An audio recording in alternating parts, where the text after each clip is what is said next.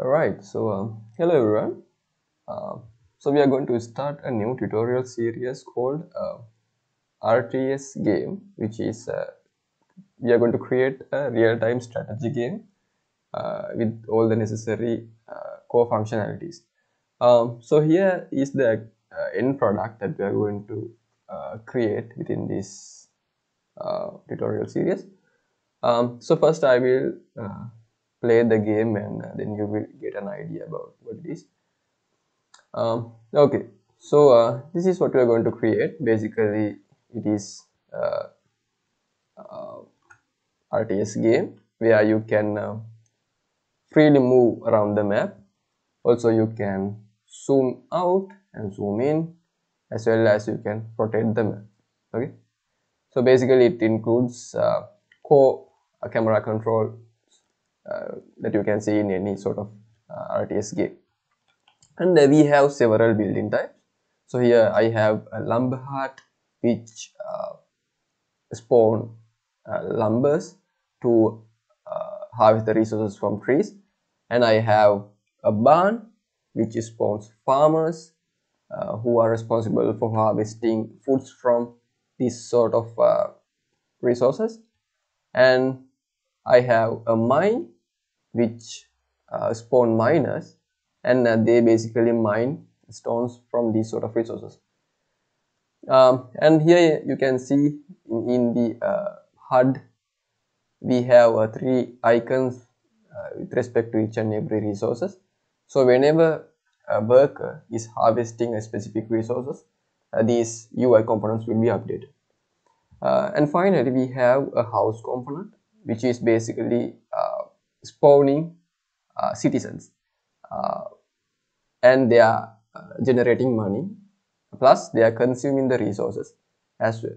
Okay, so you can see this is the generic structure of any sort of RTS game. And yeah, so let's try to place a lumber hut over here. Okay, so you can see actually the material color has been changed to some sort of green color, because we are going to place that building on the map. And once you placed it, actually it is constructing, and after it is constructed, a lumber will be spawned and move towards the resource and start harvesting.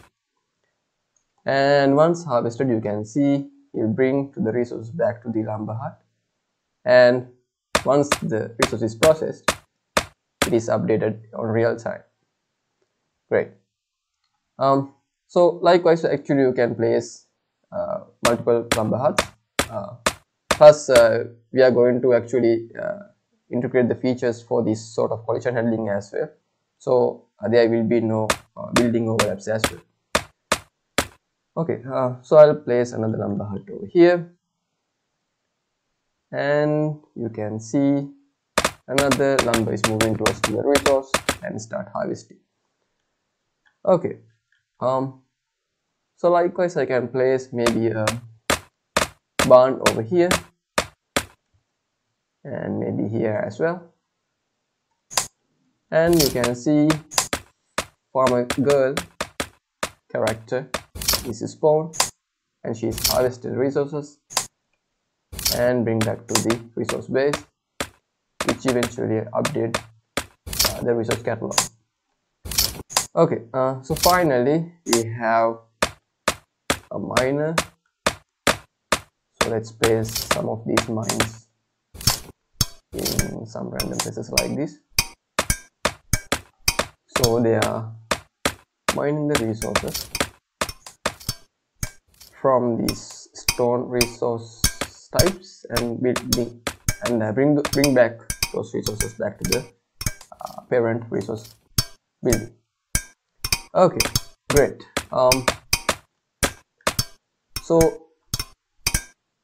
basically those are the workers that we are going to create in this tutorial series. So we have three types of workers. We have lumbers, and we have farmers, as well as we have miners. Then actually we can place house like this on the map.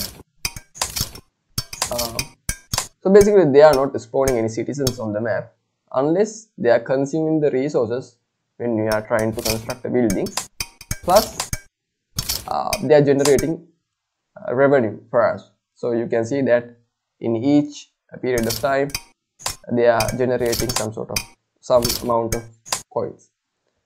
Great. So that's it for this visualization. Basically, these are the core game features that we are going to implement.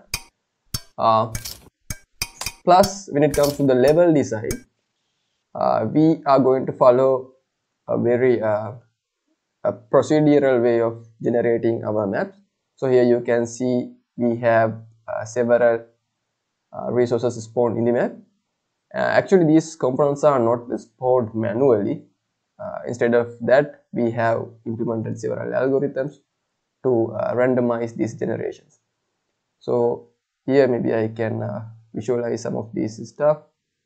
So here actually we have a monolithic BP building manager component, which is responsible for handling the entire map. So if I try to globally randomize the resource transforms, you can see that everything is updating on real time, right? And they are randomizing. So in the next time when you play the game, you will see that updated map, right? So this is the way we are going to create our map in procedural way. Additional to these features, actually we are going to implement a save and load system, plus a main menu, and how to do a proper level transition and stuff like that as well. But yeah, so that's the introduction to this tutorial series, and we are going to cover almost all the necessary steps that you require to understand to create your own real-time strategy game. And I hope you will enjoy this tutorial series, and we'll see you in the next video. So thank you and see you there.